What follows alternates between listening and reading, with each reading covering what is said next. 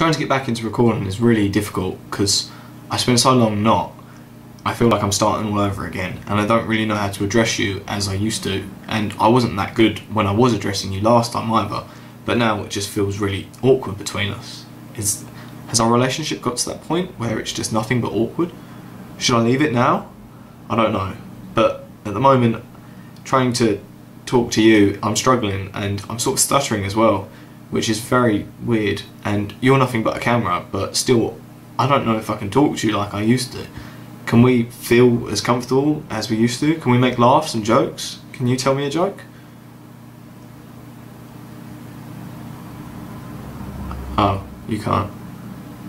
I've never been a fan of January. It seems like such a long month, and after all the highs of December, it just feels such low, and everyone's going back to work, school, and etc, etc. I had an exam yesterday, and normally people vandalise on the table, and I usually contribute to this as best I can, and yesterday I was reading someone's and it was just incredible, and I got funny looks because I started laughing during my exam, and it was the Deathly Hallows symbol, and somebody said they'd written that as their answering exam, and they might not have, they might have just been lying, because people do that, they do lie.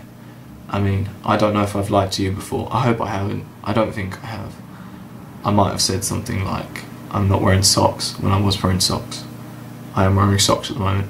So I sat there in my exam, and once the exam was over, or coming towards its end, I could do nothing but think of Harry Potter for some reason.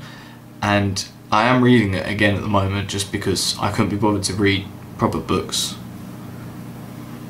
And when the examiner was like, "Put your pens down, the exam is finished," the only thing that went straight from my head was, "Dobby's a free elf!"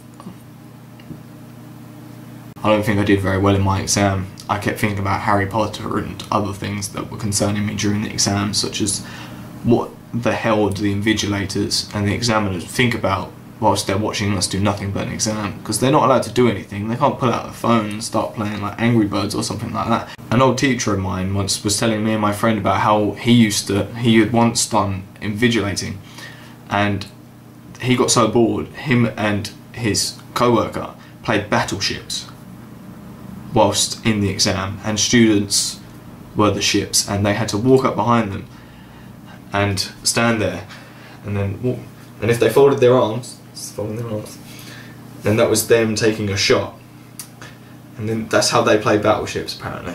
And to me that sounds so cool. I'd become an invigilator just so I could play battleships like that.